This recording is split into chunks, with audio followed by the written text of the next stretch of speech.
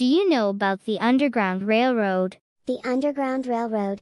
What's that? It is a network of people who help slaves escape from slavery. But what does Helping Hands Korea have to do with the Underground Railroad? HHK is a non-government organization that works with the Underground Railroad in China to help North Koreans who are living in slavery and other very dangerous situations to escape and come to South Korea where they can live and experience freedom. Oh, that's really interesting. Tell me more. Recently, HHK helped Jihye and her mom to escape a dangerous situation in China. Jihye's dad died in North Korea after Jihye and her mom went to China in order to survive. Her mom worked for a while in a glass factory and then lost that job because she didn't have a Chinese ID or a COVID vaccination certificate. Jihye and her mom were in danger of being sold as slaves or getting sent back to North Korea where they would likely be tortured or killed.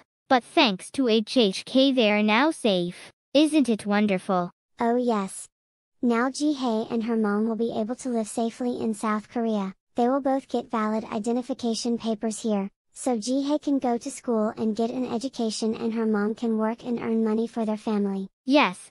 HHK is doing really important work. Click the link in the description below this video to check out the HHK website and consider donating to help more North Koreans in dangerous situations escape to safety.